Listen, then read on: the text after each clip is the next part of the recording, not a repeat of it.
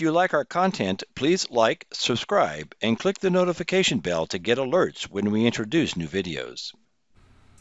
Welcome to the demonstration series for the RUCKUS SmartZone controller based on a high-scale deployment of the version 5.2 release. The videos in this series will show you the basic configuration of many aspects of the controller. In this video, I'll provide an example of how to configure zero-touch settings for switches that are added to a SmartZone switch group. This allows a baseline configuration to be applied to switches as they are onboarded onto the controller. So let's get started. As you can see, I'm already logged into a high-scale instance of the virtual SmartZone controller. You can also see that this instance is running version 5.2.0.0.699, or simply referred to as 5.2. In this release, you can define group-level configurations that are applied to any switch running 8.0.90a or later without an existing configuration. There are settings that are applied to all switch models when they join, as well as model-specific settings that are applied based on switch type. For example, only for 7150-24 switches. First, let's look at my switch configuration. I've booted an ICX 7150 to factory defaults. First, I'll run the show version command to show that it's running version 8.0.92 router code. Now we'll display the running config.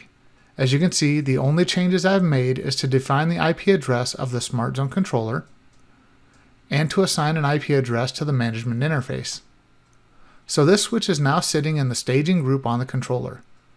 Lastly, and this is important, I can change these configuration settings on the switch, but if I want to receive the zero-touch group configuration, I cannot have the configuration saved.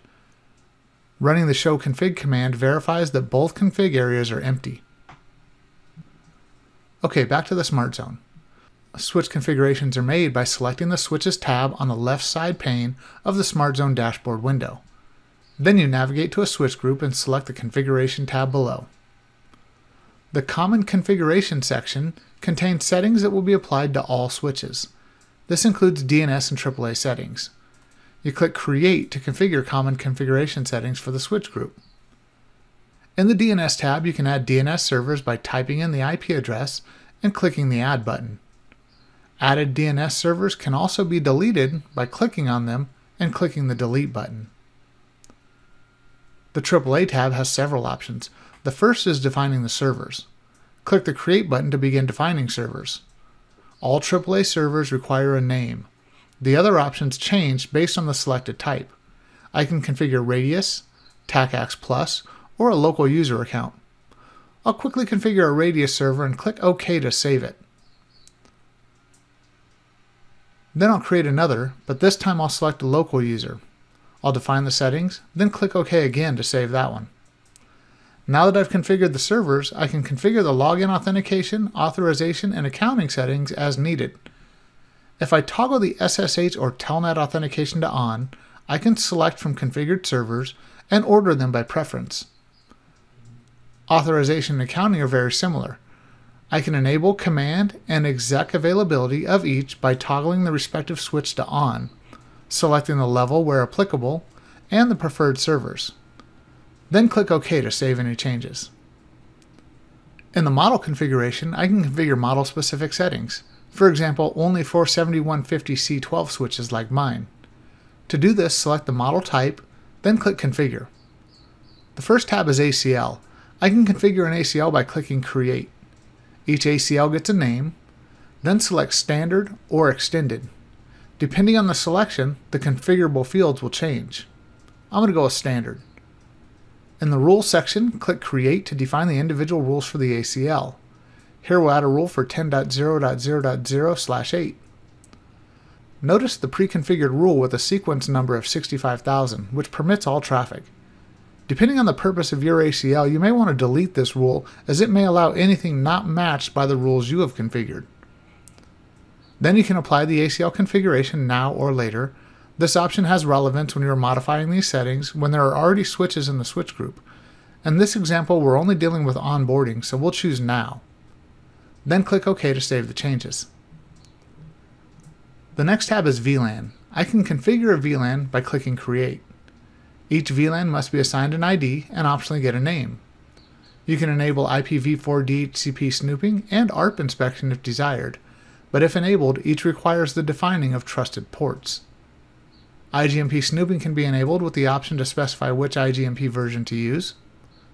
Spanning tree can be enabled with the choice of 802.1d STP or 802.1w rapid spanning tree.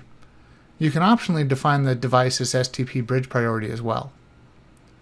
The ports section allows even more specific changes based on exact models of switches. Click Create to assign ports of a specific switch model to a Vlan.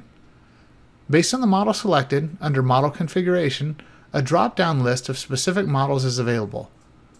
First, I'll select 7150-C12, then I'll set up 2 ports as untagged, and 2 other ports as tagged.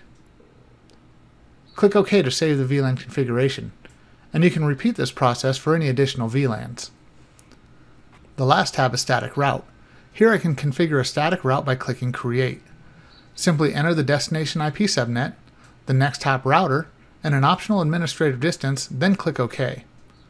We can now click Close to complete our model configuration for the ICX 7150 switches.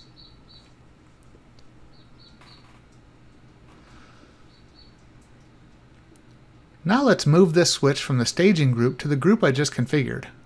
After confirming and waiting a few moments for the switch to be updated, let's take a look at the changes to the switch's actual configuration.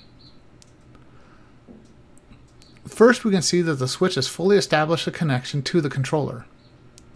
Now let's look at the running configuration and see what we can see. You can see VLAN 100 was created with all of the settings that I defined. You can see all of the AAA authentication, authorization, and accounting settings. You can see the DNS servers were configured. You can see the static route was applied. You can see the local user account was created, as well as the radius server configuration. And finally, you can see the ACL that was created. Those were all the configuration settings we applied to the switch group. Now, whenever a switch is placed into this group, it will be supplied with some baseline configurations. This concludes the demonstration on configuring zero-touch settings for switches that are added to a switch group on a SmartZone high-scale controller running release 5.2. Thanks for taking the time to view this demonstration.